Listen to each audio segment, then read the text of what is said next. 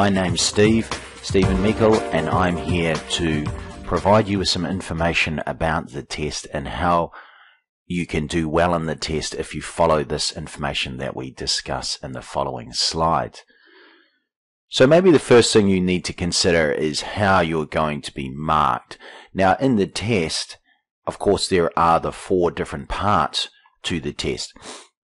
But let's start with thinking about academic reading and listening.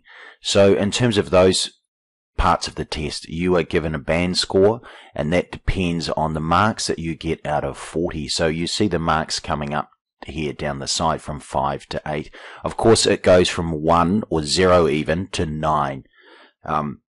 So half band scores, by the way, are in between those marks. Again, with the raw score mark, it's a mark that's determined not just with one mark. So for example, the band score 5 there may be 14, 15 or 16, and then 5.5 might be 18, 19, 20, 21.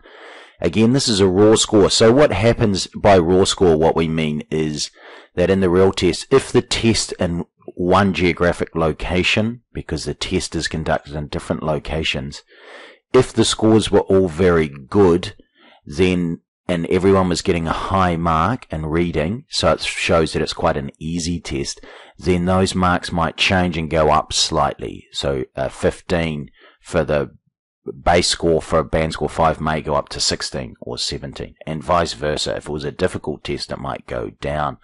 Now those scores are the same for academic reading and listening, the way that scoring system works.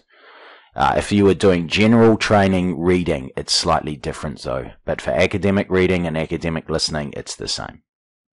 So, also, of course, you get a mark for writing. Now, as you're writing, the marks come up here. You see that you're getting 2 marks for writing. You get a mark for task 1 and a mark for task 2. So the task 2 mark is more important.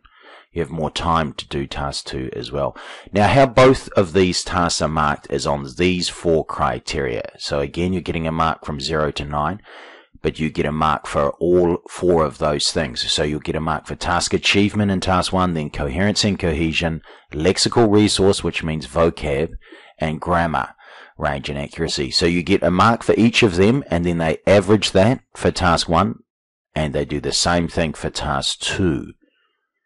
In terms of the speaking test, what will happen is that you get a mark for 4 criteria again as well. And again, it's from 0 to 9 in terms of the band score. So your 4 marks are for pronunciation, fluency and coherence, lexical resource, again that's vocab, and grammatical range and accuracy. So after that, they determine your overall Ielts score, and that is simply an average of all of the marks put together. So that's just a very brief thing about how you're going to be marked when you do the Ielts test.